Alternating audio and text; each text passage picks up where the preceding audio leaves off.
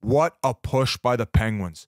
And going back to your MVP conversation, Whit, if you were to squeak him, and Tampa fans are going to kill me. No. If you drop...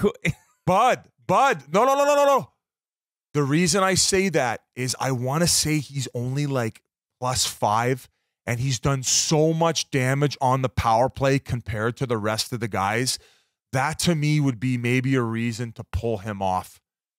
As opposed, you said it, McDavid, he has to be on the ballot, right? He's gonna be the 4th player all time to hit 100 assists in a season.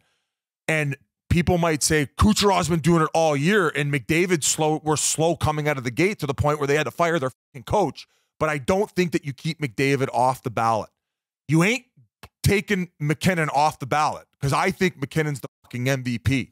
So if you want to slide Crosby on, you have to take Kucherov. And I know people are saying he's 50 fucking points